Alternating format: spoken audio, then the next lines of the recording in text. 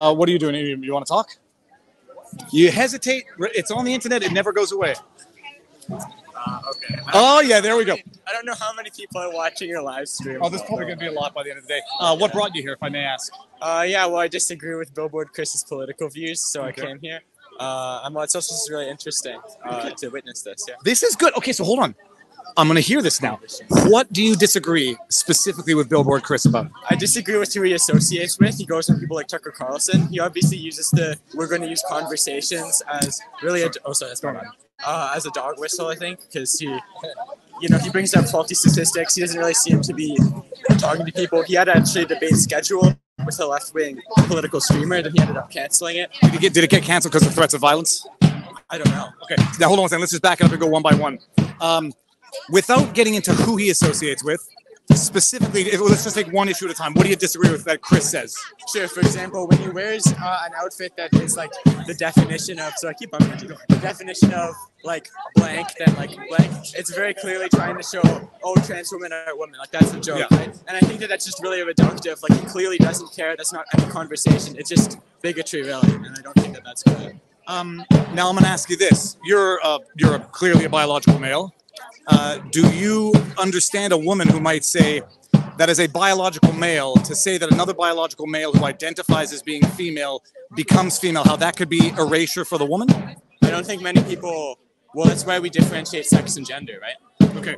But then when you say a trans woman is a woman, you're confusing sex and gender. No, because a woman is about, usually when people use the word woman, it's about gender, whereas, yeah.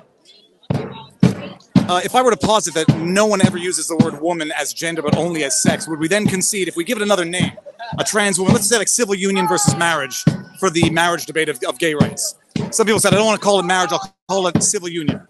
If we say we'll call men who identify as women as something else, a respectful word, but not women, would you concede that that would be a decent middle ground in the debate? No. Then what does a woman mean? I think that I feel like Matt Walsh all of a sudden, but what does a woman mean? Seriously. Well, I think that woman, like any category, it's very complicated. Like if you were to define a chair or something, you wouldn't be able to find a rigid definition that matches everything you want to associate with that. I would say a flat board with legs to support it. Now, something might not be a chair, but could be used as a chair. But I would define a chair as something on legs that has a flat base that you could sit on. Something that has legs? Yeah. I don't think so. I think that it's something, yeah, that's a table. And you could use a table as a chair. But it's a chair. No, it isn't. Right? So the thing is that it isn't. But you're talking about now what makes something in terms of its use. So are you saying that what makes a woman is how a woman is used? Where do you get that? Well, you say if it has, it can be used as a chair, but it's not a chair. Therefore, there's no such thing as a chair. Sorry, say that again. What's the definition of a chair? I think the definition is really complicated. I think the way definitions work is you don't have like you don't go to Oxford or Merriam-Webster and look, okay, this is the definition. You think of a series of patterns. Like you're like, okay, what's this? So what are the series of patterns that make a woman a woman? A series of women. I think that there's a lot of social elements to what that is, and so you say that women are not a biological creature; they're a series of patterns. Well, same as with a man. I think that's just everything in general. Like that sounds optically bad. That sounds misogynistic, or it sounds misandrous going. It does. Yeah, it does. But I think that if I was to say, oh, a woman is someone with a woman is someone with XX chromosomes who has the small gametes. If we go by a biological definition, and someone can think they look like a woman superficially, but they're not and won't be.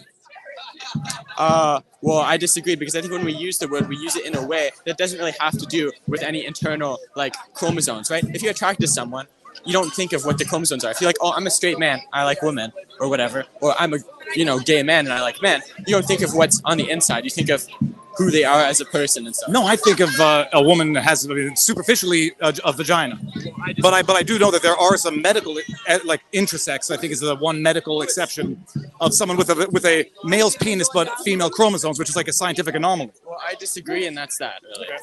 Awesome, thank you. I disagree, and that's that. That is that. Okay, fair enough. Hold on, they're talking. What do you have to say, sir? Elliot, and what do you have to say? This? Yes.